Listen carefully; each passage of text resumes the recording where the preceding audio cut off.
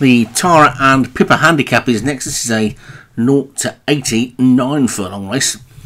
And again, we've got a big field for this one. And with it being a mile and a furlong, we're going around a bend, and the bend will be coming up pretty quickly as well. So early warnings at the top for Paul Parsons. Blushing Groom, Martin Lidham. Slingshot, Daniel French. Marie Curie, Nick Driver. White Wizard, Derek Hinton. Shane Thorne, Matt Cooper. Steamboat Willie, Graham Clutterbuck. Blue Cheese, Matt Cooper. Replica, Patrick Hogan. Babylon, Paul Parsons. Lucky Moon, Nick Driver. Aikman Allen, Graham Clutterbuck. Mulberry Tree, Martin Lidham. Poetry Flames, Jamie Hopkins. Perfect, or Point Perfect, and Girl Crew for Obi-Wan. Ladyship for Alex Cherry, and Himalayan Clarets for Jamie Hopkins. A field of 18 then. You're not going to want to be drawn wide on this one, and ready to go, and away we go. And let's see what those wide horses do when they try and get out and get to the fence. Like I say, it's a shortish run to that bend, and who's going to get there and get across to the fence? It looks like Nick Driver's Marie Curie is going to do the same as his horse did in the previous race. One or two of those others caught wide have got across a little bit. Babylon's moved through into second. Slingshot is third.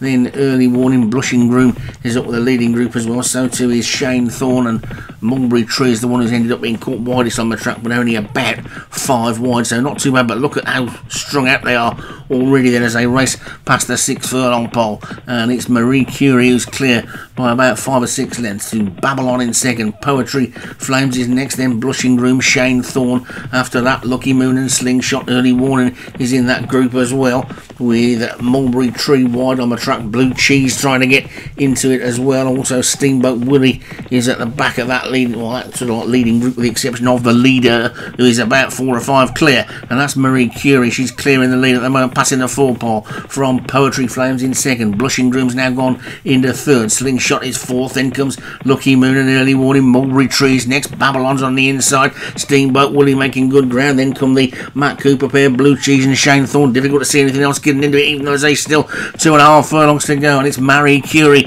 who's in the lead, now being pressed up the centre of the track by Mulberry Tree. Then down on this near side is Babylon. Poetry Flames is there. Slingshot is still there as well. Marie Curie is hanging on at the moment. Mulberry Tree's not picking up at all.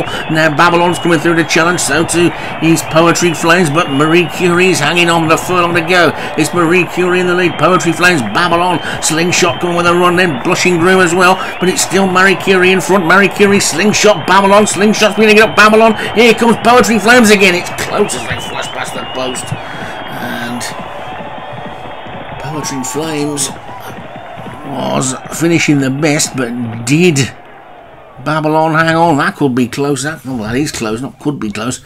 Could be a dead heat again. I think maybe Poetry Flames. Yep, Poetry Flames for Jamie Hopkins. A well-deserved winner for him. Babylon for Paul Parsons second. Slingshot for Daniel French third.